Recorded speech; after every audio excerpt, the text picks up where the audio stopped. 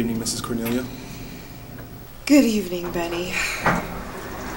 Could you give that to Mr. Cornelia for me? Yes, ma'am. You should be back around midnight. You'll still be working then? Yes, ma'am. Thanks. So, seems like we'll be having a nice summer night, huh? Yes, ma'am. It certainly does. Oh, how's your mother feeling? She passed away last month when you and Mr. Cornelia were on your trip to Europe. God, I'm so sorry. You never said anything. Oh my God, what was that? We'll be fine. It's an old building. Yeah, I know, but that's what I'm scared of. It's an electrical outage. I'm sure the whole building's out. Is there anything you can do? I mean, we're not going to fall all the way down to the ground, are we? I pushed the emergency button. I'm sure someone's going to respond. Okay. We'll be fine. Why don't we sit down? Okay.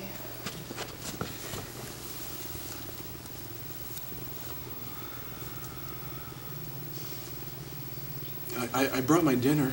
If, I got a couple sandwiches with some pear jam that my mother made before she died. Care for any? No, thanks. How are you doing since your mom? I'm fine, ma'am. You don't mind, huh? No, not at all.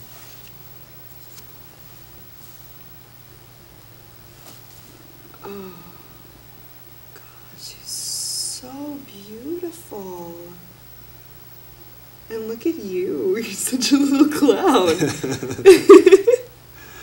I love this picture.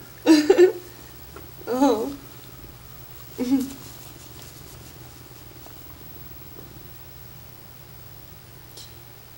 Benny, I'm scared. We'll be fine, I promise. No, it's Harry I'm scared of.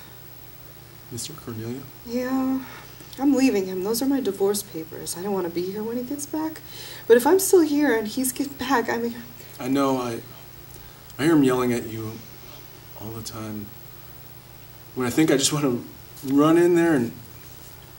Well, you don't deserve that. We're not going to die in here tonight, are we? No. I told you, we're going to be fine. And I'm not going to let Mr. Cornelia hurt you either.